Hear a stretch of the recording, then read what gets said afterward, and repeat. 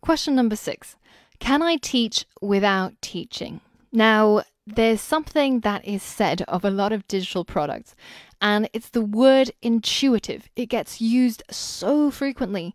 Even I'm to blame sometimes. So when we say intuitive, like we say, the iPad is so intuitive to use, we don't actually mean intuitive. Because that would suggest that we were all born with the ability to interact with a digital screen.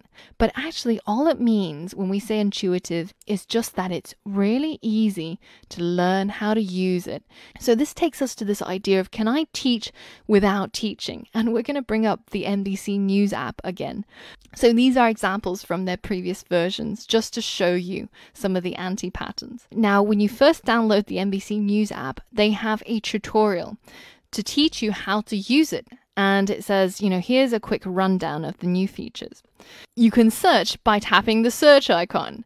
When you get to the bottom of the list, more stories will be added, so you'll never run out of news. Whoever designed this must have really assumed that people are idiots, because if they were using the app and they're going to scroll down to look at more, when they get to the bottom and suddenly new stories appear, they would have learnt this. You don't have to make everything so explicit.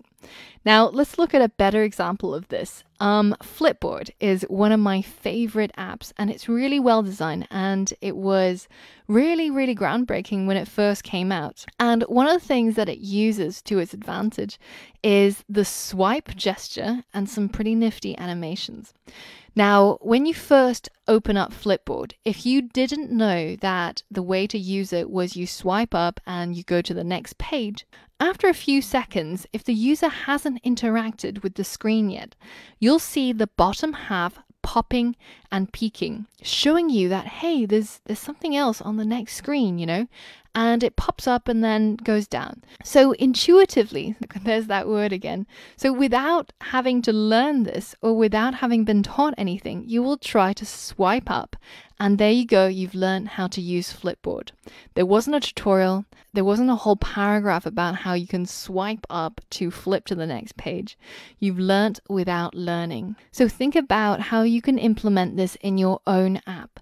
Nobody wants to be talked at. So try to teach without teaching.